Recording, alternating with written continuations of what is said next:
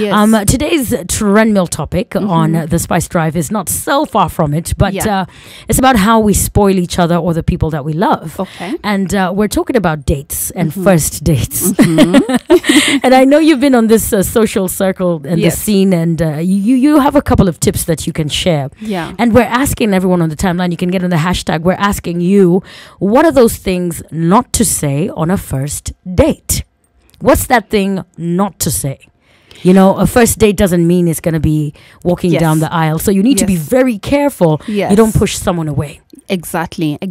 I think, you know, you need to you need to put your best foot forward. Yes. And show your best qualities. On your first date. On your first date. No holding back. No holding back, you know. Yes. And be authentic. I think also being authentic is very important. Don't be tried to be somebody else on your first date. Yes. Because eventually it will come out.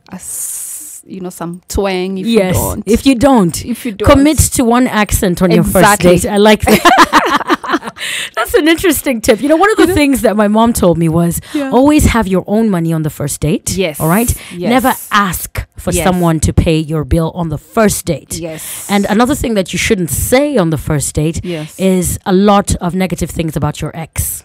Very true. Because if you keep talking about your ex in a negative way, it doesn't make your ex look bad. It makes you look bad. Exactly. You look like you're so negative. You have negative energy. Yes. And that's why you always have to put your best foot forward, because you want to ooze positive energy. Yes. You know, it's magnetic. That person wants to be hung around you. Yes. Don't focus on your ex. He's your ex. He's your ex. Move on from it. About your ex. Why? I know. There's a lot of girls who like to do that just to come off as if, you know, I'm a victim. I'm the wounded bird. Yes. So, you know, I'm a good person. He was a bad person. Or she was a bad person. And usually you are the wrong person. Yes. Normally, most of the time. If you continue to talk about your ex, there's something wrong with you. There's absolutely something wrong. Yeah. And you know what I love about the timeline is everybody gets to, you know, chime in and let us know what they think. And besides talking about your ex and, you know, not committing to one accent, I think Nailantei hit it on the head.